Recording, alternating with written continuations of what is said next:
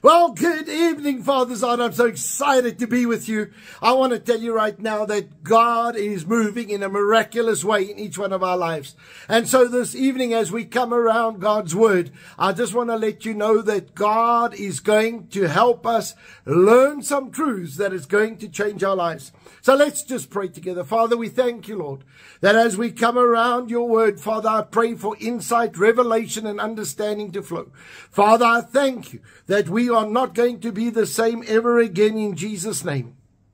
And Lord, that not only will we understand the insight of what you have for us tonight, but God, I pray right now that you are going to do something supernatural in our lives. Lord, that we will change the way that we do things. And Lord, that we will understand what you have for us in Jesus' mighty name. And everybody said, amen and amen. Well, folks, as you can see, we're still in Johannesburg. So I've given the band off. All right, because Jean and them were on the course too. And so I want to just say that as we come and get into God's Word tonight, I trust that you are going to get an impartation of some truth that you have not had before. And so I want to get right into the teaching tonight because it's going to deal with every area of our lives. And I want to just help us understand what God's Word is and how it impacts me and what God can expect from me. All right, what does He expect from me? And how do I see myself in the body of Christ? All right, I trust that this is going to help us. All right, so I want to deal with a topic entitled, We Are All Part. We are all part. Now, I want us to go and pick up the story of David. I'm going to give a lot of scripture tonight. All right, and because we are live, you're not going to have any of it edited and seen. So please, I'm going to just ask, as you watch, just put on the comments there, just put the references up for the people so that they can go back and look. All right, so I want to deal in 1 Samuel chapter 30.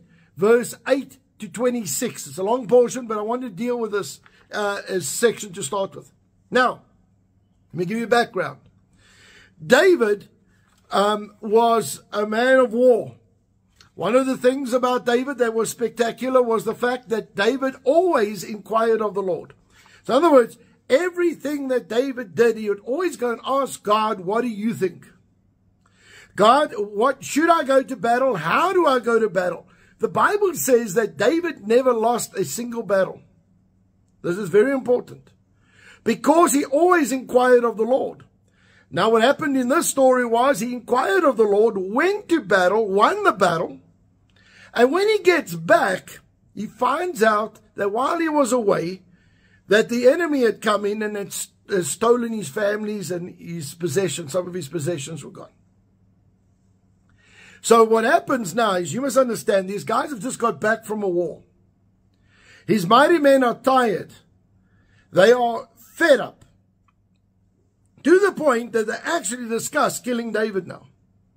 You know, basically saying, listen, you took us to a major battle. Okay, we won the battle, but now we come back. We are totally exhausted. We are out of this thing. And now we're sitting with all of our families missing and everything gone. Now it's your fault. We're going to kill you. Because now they are fed up. And I want us to pick it up. David is totally overwhelmed now. He just falls on the face, and the Bible says that he just cried and he was weak. The way he just cried before God. Verse 8.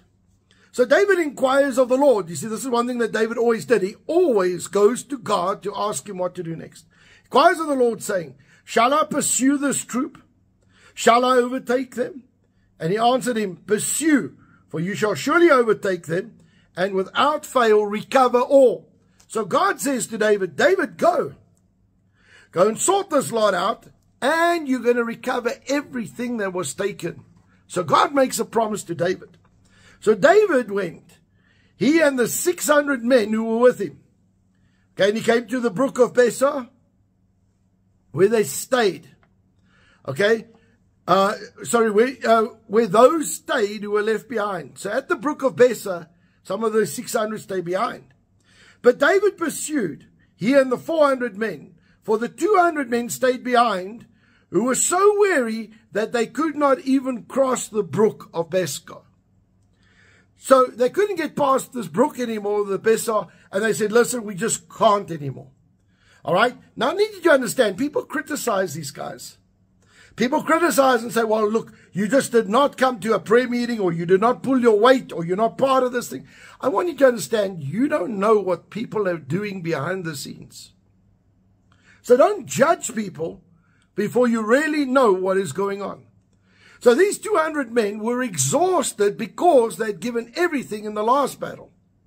They've had no time to recoup. They've had no time to do anything other than just go with the flow and into the next thing. Okay? Verse 11. Then they found an Egyptian in the field and brought him to David, and they gave him bread and he ate, and they let him drink water.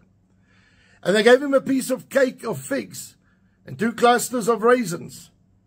So when he had eaten, his strength came back to him. He had eaten no bread or drink or water for 3 days and 3 nights. Then David said to him, to whom do you belong and where are you from? And he said, I'm a young man from Egypt, servant of the Amalekites. And my master left me behind because 3 days ago I fell sick. In other words, the guys that had taken David's families and everything had one of his guys sick, so he just left him behind, said, you can die. So we made an invasion on the southern area, okay, in the territory which belongs to Judah, in the southern area of Caleb, and then turned Ziklag with fire, burned Ziklag with fire. So he's telling David, this is what we did. We went through, we just plundered everything. David said to him, can you take me down to this troop? And he said, swear to me by the God that you will never kill me, nor deliver me into the hands of my master, and I'll take you down to the troop. So in other words, they've got this guy, he's nearly dead, they feed him, get his strength up. He says, listen, take us to where these guys are. He said, but if you promise me that you don't give me over to these guys, or kill me, all right, I'll help you, I'll be an informant for you, but you don't do that to me. And when he had brought him down, where they were, spread out over all the land, eating and drinking and dancing because of all of the great spoil that they had taken from the land of the Philistines and from the land of Judah. So in other words, these guys had gone and sorted out the Philistines, which is David's enemy, and they'd come to David and sorted out Judah, where David was, and now they've got this massive spoil of basically two kingdoms that they've now just sorted out. So these Amalekites were very powerful people, okay? Then David attacked them from twilight until evening of the next day. So he went from the one night, they say 5 o'clock, right through the night, right through the next day, okay? Not a man of them escaped, except 400 young men who rode on camels and fled. So in other words, out of this massive army, only 400 people got away. So David recovered all that the Amalekites had carried away. And David also rescued his 2 wives. So now David gets the whole spoil return of Judah, what was his, and he gets the spoil of what was the Philistines. Right? So now he's got this double harvest that he's now pulled in. And nothing of theirs was lacking. In other words, nothing was missing. So everything, God said, you will get everything back. So David got his wives back, all the stuff that was theirs, everything was there. Okay? Nothing was lacking. Either small or great, sons or daughters, spoil or anything, which had been taken from them. David recovered it all. Then David took all the flocks, the herds, they'd driven before those other livestock, and said, this is David's spoil. Now David came to the 200 men that were so weary, and this is where I want you to start seeing this, because I'm going to start teaching a principle. Remember this, we are all in this. We are all part of this.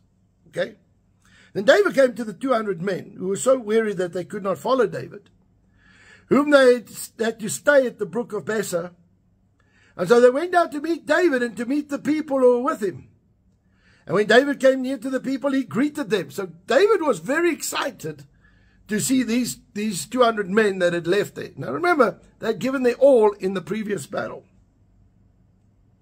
But all the wicked and worthless men of those who went with David. in other words, of the original 400 that went to go fight, said this: because they did not go with us, we will not give them any of the spoil that we have recovered, except the very man's wife and children, all right, that they had led them away in the pot. So in other words, they saying, listen, man, they didn't come and fight this extra battle with us. Okay? Now, we are going to just give them back what was taken from them. In other words, their families and stuff, they can have their families back. But as for the rest of the spoil, the stuff we got from the Philistines and stuff, it's not going back to them. But David said, my brethren, you shall not do so. And what the Lord has given us, who has preserved us and delivered us into the hand of the troop that came against us, into our hand, the troop that had come against us. For who will heed you in this matter? But as of his part, who goes down to the battle, so shall his part be who stays with the supplies. They shall all share alike. The guys that stayed, the 200 that were looking after the supplies, in other words, the resources that they had, remember that they'd come back with from the battle? They get the same share as those who actually went into the battle. Okay? And so it was, from that day forward, he made a statute, okay, a law and an ordinance for Israel to this day. He says everybody gets an equal portion as long as they were part and they were connected to what was going on. Everybody gets an equal portion, even though their roles were different. So the guy on the front line got exactly the same as the guy looking after the supplies. But now listen to verse 26. Now when David came to Ziklag, all right, he sent some of the spoils to the elders of Judah and to his friends, saying, here is a present for you from the spoils of the enemy of the Lord. So David didn't just go and give the guys that were in the battle. He even went to the guys who had their stuff taken, and he sent them spoils and a present, and he said, listen, I'm giving you of the spoils too. Everybody is part of this. Everybody who lost, everybody who suffered, comes with the restoration. Everybody. David was not greedy. Okay? So I want you to understand this, because this has some very important biblical principle in it. Let's take a few more stories. In Numbers chapter 31, verse 27. And I'm not going through the whole history of what happened at that fight. And it says this, and divided the plunder into two parts between those who took part of the war and went out to battle, and then also to the rest of the congregation. So after that, even before, because Numbers was before that, okay, there was an idea that everybody got part of the spoil, whether you were in battle or whether you weren't in battle. Joshua 22:8, right? And this is also before David made this declaration in law. And he spoke to them saying, return with much riches to your tents, with very much livestock, silver, gold, bronze, with iron, and with very much clothing. Divide the spoils of your enemies with your brethren. Now, this is in Joshua. So I want you to understand that this is a principle that if you go to war, we are all in this together. There is something that is going to be shared. I want you to look at Psalm 68 verse 12, and this one's interesting. The ladies are going to like this. Kings of enemies flee, they flee, and she who remains at home divides the spoil. In other words, she might not be out there fighting, but she inherits or gets part of the spoil when her husband comes back. Now, I want to say this. We as the body of Christ are part of one body. And there has been a very dangerous perception, excuse me, that one function in the body is more important than another function. That one person in the body of Christ is more important than somebody else. I want us to go to 1 Corinthians chapter 12, and I want to go from 12 to 19. I want to show you something.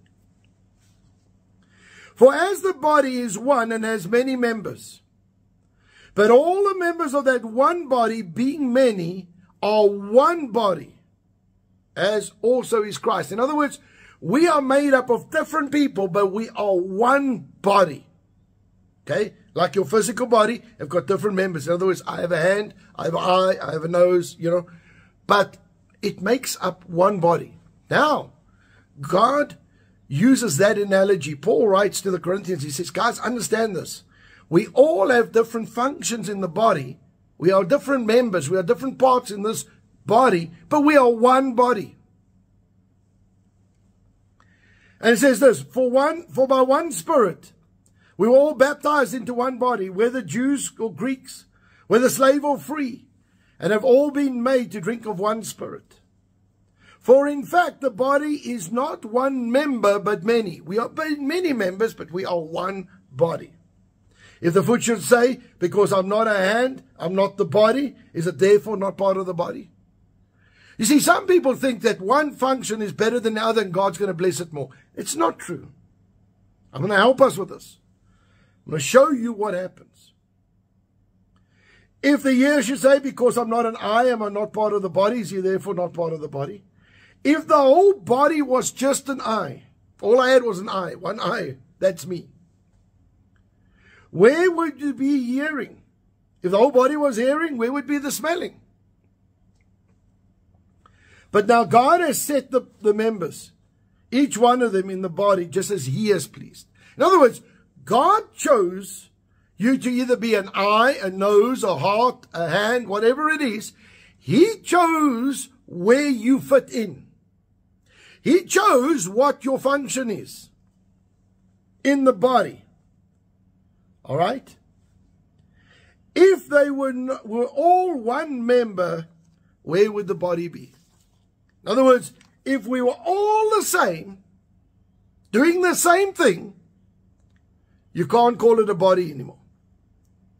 Now, how does that relate to me? I want to say this. There are different functions in the body of Christ, but not one function is more important than another function. Okay? Now, there are many that have come to me and said to me, well, doctor, you're going to get a special reward for all your sacrifice and all the stuff you've had to put up with and running the way you run and. I want to say that that's not true. Listen carefully. Firstly, I want to say, you are only rewarded by what you do. What has God called you to do in the body?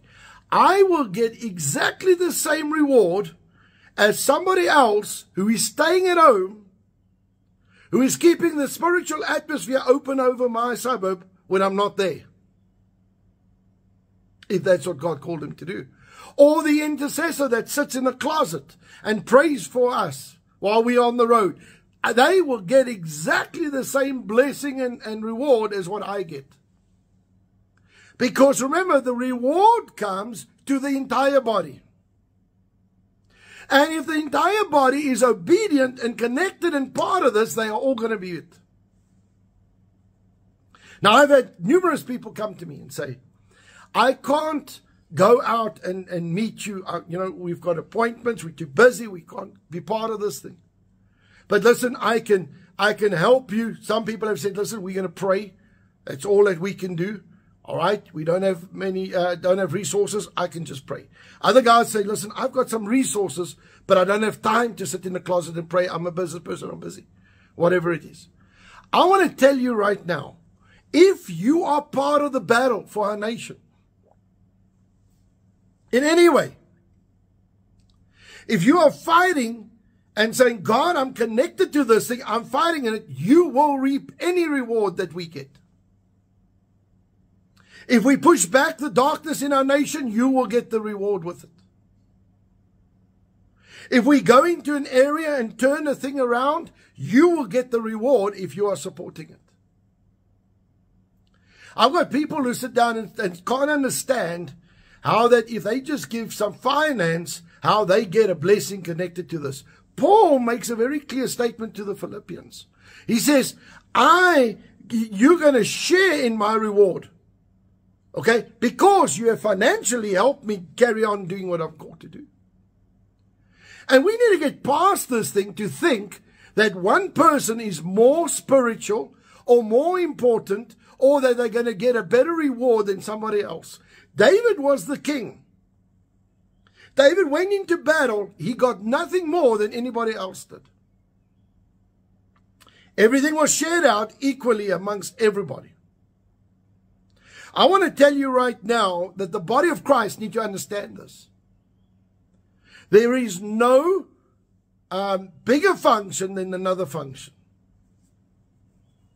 The secret is this, are we connected to the same cause? You see, I can't sit down and say, listen, I'm not connected to any spiritual battle. I'm not connected at all, and I'll just get my reward. I'm not connected at all. Let me tell you something. God is calling the body of Christ to stand united. The more we stand united and go towards a common cause, the more the blessing is going to flow and the results are going to come. This is way past what church you belong to. All right? If you are connected to the battle that God is calling us as the body of Christ to, and that is to be a light and to push back the darkness, then I'm telling you, there is going to be a blessing for you. Now, I want to speak directly to Father's heart. Now, I want to just say this. We are part of a digital church. Many people have not even come to meet me personally yet. I haven't got to see you, or you might be in a town that's far away from where I've been. I've tried my best to get around the nation. But I want to say this. If you help us, and I'm not talking about your tithe and offering now. I'm talking about just helping us, either praying or financially sitting down and say, come to me, help carry this vision. I want to say this. Everything that you do, you can expect an impartation or part of the reward that comes to us from what we've done. All right? And so I want to just say thank you to everybody who's helping us carry this thing through the nation. All right? Right now, I'm having a tremendous amount of demand put on me to go further than our nation. All right? People are trying to get me into other nations, into the continent, all over the place. I'm telling you right now, I'm not going anywhere until I see our nation in order. I'm not going to focus anywhere. If I leave the country, there is a reason for that. It might be for me to get some more impartation. In other words, I've been giving at a rate of knots all the time. So if I go somewhere, it might be for a conference just to get something. I need some impartation. I need a refreshing so that I can keep going. Or it might be like I'm doing the Israel trips because there is a thing of igniting people to the truth so that they come back more on fire so that they can carry a bigger load. Because that's what I've found. When people go to Israel and they come back, they get such a revelation of the word that they actually carry a lot more weight when they come back. So everything that I'm doing is calculated. And so when we do something, I want you to know that we are doing it believing that God has called us to do that. And I'm telling you now, every believer must have that same attitude. But my issue today is this. Tonight, as you hear my teaching, I want you to catch this. If you cannot come to the battle and you say, all I can contribute is I'm praying for you guys, I want you to know you are going to receive the same reward that I do. God is not a respecter of persons. In fact, David made it a rule right through Israel, right from that time. Anybody that's connected to the battle had a share. Even the wife staying at home looking after the children. And I want to say this. When we go out and we are busy doing what God has called us to do for our nation, I want to say it's important that we get connected. It's important that we stand up as the body of Christ and say, come, let's sort this thing out. Because this is too big for one church or one little organization. If we really want to see the difference in our nation, we're going to have to do this together as the body of Christ. We are going to have to stand solid. We're going to have to stand secure. And we're going to have to do what God has called us to do. And so I want to just tell you this. Find out where you fit in. Ask God to show you. But even if you think it's the smallest, it is the most important for the big picture. The eye is not more important than the hand, than the ear, than whatever. And Paul makes it very clear. The body of Christ operates on different members, different functions. But every function is needed. When I was in the military, there was a support group that came behind. They came and made sure we had water, made sure that we had food. Let me tell you something, the person you made friends with the first in the army was the chef. You made pals with the chef. So the point is, they were not necessarily on the front line. They were not necessarily getting shot at. But they were important for the whole thing. It's the same in the body of Christ. Every single person is important. Every person has a function. And it says this, God appoints that function as He pleases. So in other words, what I'm doing is not something that I thought was a good idea. In my own natural flesh, I would far rather stay in that time that I had in Kenton to watch the waves come in and go out. I'd far rather sit down and not have that pressure of the nation or the responsibility on the nation like I didn't have at that time. Yes, I was going through hell, but there's a big difference between going through hell, and it's me and my family, and now having to carry a load in the spirit for our nation. Okay, so I wanted to say in the natural, it's always easy to go out and take the easy one. But in the spirit, God has chosen me to do that function for now. I'm not the only one. Please, there's many others. But I'm saying, I'm talking about where I'm at. So, I have had to be schooled, be groomed, be equipped, ready to carry this load. You need to understand what God has called you to do. You need to carry your load. You need to do what God called you to do. And this is where we are at. Together we are going to win this battle. But don't ever think and minimize your function in the body of Christ. I want to close with this statement. We are in this together. The rewards are equally split. Make sure you engage somewhere. All right? Am I praying and practicing what we are teaching? Am I interceding? I'm using different functions. Am I a business person who can maybe help, financially to help carry it, push it forward? Whatever it is, you do what God has called you to do in Jesus' name. Amen. So let's just pray. Father, right now in the name of Jesus, I thank you, Lord, that we will take this burden off us. I come against this demonic thought that one person's more important than another. Lord, I thank you that you place a function as you please on each one of us. Father, I pray that we will be mature and solid and do what you're calling us to do. Lord, that we will obey your word, and that, Lord, that we will practice what you have told us to do. And Lord, that we will take responsibility for our function. And Lord, that we will know that we are a member of the body of Christ. And that we have a role to play in Jesus' mighty name. And Lord, right now, I thank you. Lord, that I can just pray over the offerings and the giving of Father's heart, Lord, right now in Jesus' name. Father, I pray that as anybody who is giving today, Father, I pray that we will give in faith. Lord, that we will give according to our faith, believing you, trusting you as our source. And Lord, I thank you, Lord, that not only do we give in faith, but God, as we give, we thank you, Lord, that we are part of a vision. Lord, that we are part of a destiny and a purpose in Jesus' name. And Lord, right now, I thank you for a supernatural flow of your spirit over each and every person who is giving in Jesus' name. Lord, I pray right now that you're going to do something supernatural in our finance. Lord, that we will have an abundance for every good work in Jesus' name. And everybody said, amen and amen. All right, I just want to remind you that if you are giving from outside of South Africa, please go to fathersheart.co.za and go to the donate button. All right, if you by now, if you haven't got our banking details, just go to fathersheart.co.za. Our banking details are there somewhere. Okay, so I want to bless you. Saints, I want to say this.